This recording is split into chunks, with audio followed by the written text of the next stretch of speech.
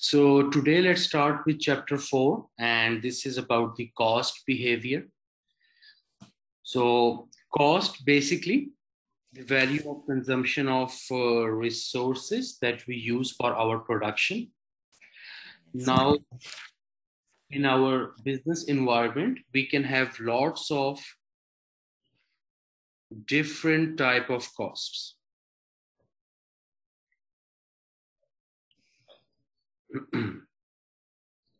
We can have lots of different types of cost. Now, it's totally practical that lots of time each and every cost will going to have their own particular cost behavior or their own behavior. Like humans, for example, costs does behave like humans, as humans does have different type of behaviors, depend upon their personality traits and depend upon their characteristics. Same like this, depending upon the nature or depending upon the type of the cost, they can have different sort of behaviors. Two of these behaviors we already have seen in chapter number 1, which was fixed cost, and second was variable cost. Sarah, what is fixed cost or total fixed cost? Total fixed cost is that doesn't change no matter, it is not affected by the changes in level of activity. Very good. Total fixed cost is a cost which remains fixed at any level of activity.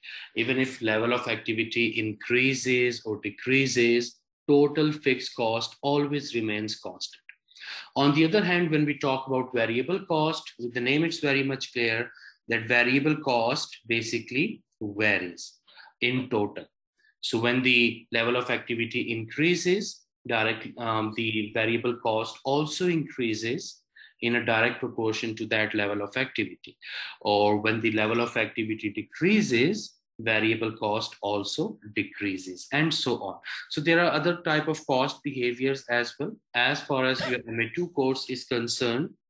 So we should be able to understand the variable cost behavior, fixed cost behavior,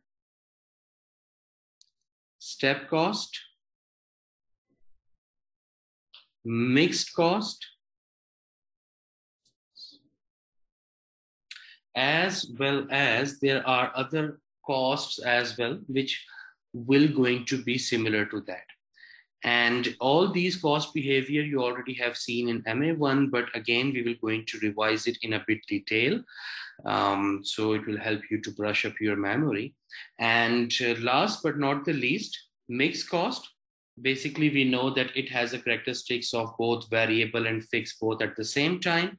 So we will going to see a method which we called high-low method.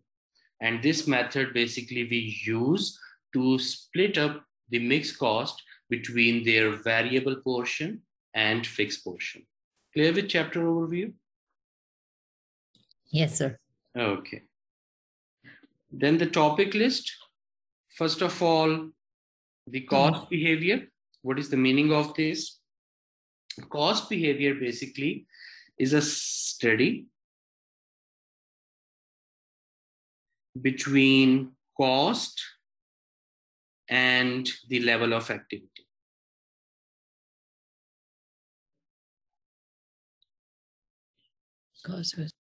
This is the study basically where we try to identify that how cost will behave, how cost can behave. Cost can remain constant, cost can increase, or cost can decrease.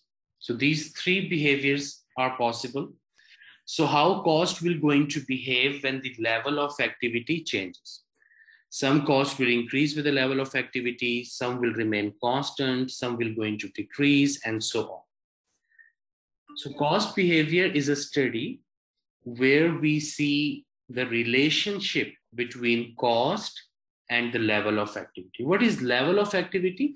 Level of activity basically is any particular activity that we are performing in our production department or in our organization. So for example, if in January I produce 1,000 units, this is one level of activity. Then in February, if I produce 2,000 units, so how I can explain this? That I increase my level of activity from January to February. January, we were having lower level of activity. In February, we increase the level of activity. Now, how the cost or any cost will going to react to this change in level of activity? This study basically known as cost behavior. So cost behavior is the study of the relationship between cost and the level of activity. Okay. After that cost behavior pattern, there are lots of different patterns that we are going to discuss in a while. Last but not the least, very important for MA2 course, the high-low method. High-low method basically applies on mixed costs. Clear with this so far? Yes, sir. Okay. Cost behavior is the way in which costs are affected by changes in the volume of output and is important for planning, controlling, and decision making. So again, cost behavior is the study of a relationship between cost and the level of activity. So when the level of activity changes, level of activity can be the output units, output hours, anything. So when the level of activity changes, how the cost will going to change.